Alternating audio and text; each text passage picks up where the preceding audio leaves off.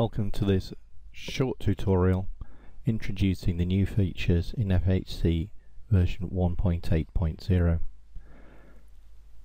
Once you've installed FHC, you should find 4 new icons on the desktop if you haven't already got them. The first icon is to FHC, which will start the program itself.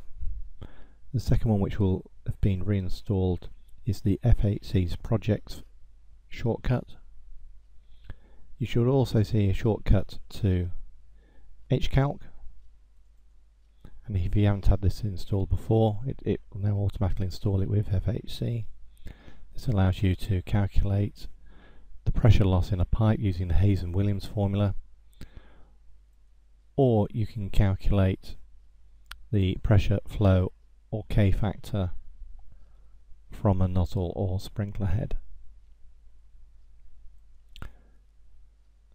The other icon which you should see is the FHC release notes. I'm going to talk about today in version 1.8.0, and if you scroll down you'll see that these notes also have all the version changes which have been made from 1.6.0.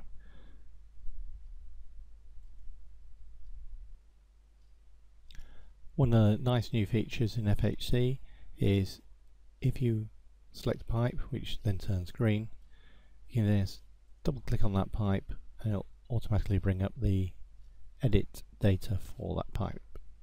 So again, we'll select this pipe, double click, and that's opened up the property window for the edit, and we can then make any changes we want. So very easy to use. Select the pipe, double click, and that opens it up.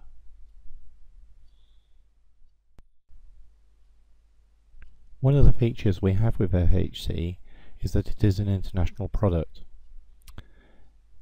and to cater for all the different design authorities, in project data we have a little drop down box where you can select numerous numbers of design authorities, and in version 1.8.0 we have added some new design authorities to the list.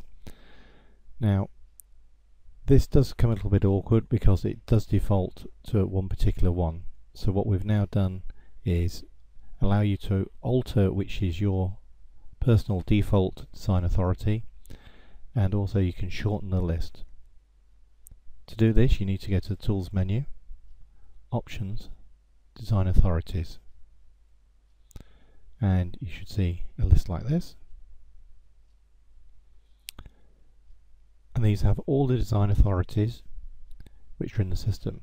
Now if we don't require a particular one, we can just click on it and show turns to 0.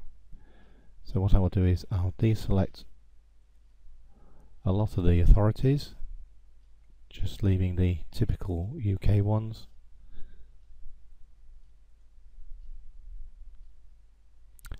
Don't want the 2 new watermist standards which we've included, and I might leave the NFPA. FM is selected, but my typical one which I would use would be EN 12845. So what I can do is I can double click on that one, the little dialog comes back and says, is that your default? I will go yes, and it just puts a 1 in that column. Once you've done that, close the box, and that will save it for all the projects. So now if I go to File, New, it comes up 12845.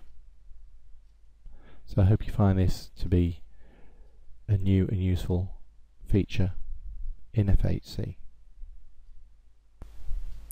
The last function we'd like to demonstrate is the new rotate command. Now I think you'll find this really useful to increase your productivity. Before, when we used the copy selection, and we'll just try that, copy select, select a pipe, select an end node, it copies that pipe, but that's as far as it goes. What it doesn't allow you to do is change the rotation. So for instance, if we wanted these 2 sprinklers, onto this side, it wouldn't allow us to do that. Now first of all, I'll just tidy up my drawing by getting rid of those two pipes. So what we can do now is we can select the pipes, but we can ask it to make a rotation. And to do that, we go to the draw, and the new command rotate, and then we can choose one of the angles which we wish to rotate by. In this instance, because we want it to mirror, we want it 180 degrees. So we select that tool. We now go to the standard copy selection command, select the center of the pipe, select the end node we wish to copy to, and that's done it for us. But what's more useful is we don't have to do a mirror, we can also do other angles as well. So just to show you how useful this could be, we'll go to rotate, say 90 degrees, go and select the pipe, select the end node. So if we want to gain, we can go 270, select the center of the pipe, select the end node you're coming to, and we'll make it nice and symmetrical. So we'll do a rotate 180, make the selection, select to the end, and just use the standard command and make a nice symmetrical system. And that's completed my little installation. And as you can see, the function, the new rotate function, will be particularly useful and will increase productivity. We hope you found this short demonstration on the new functionality which is available in FHC version 1.8.0 to be of use. Please don't forget to use the release notes which come with it. This enhances what's in the manual and shows you what new functionalities there have been. If you require assistance, please use our support email address. Thank you for listening.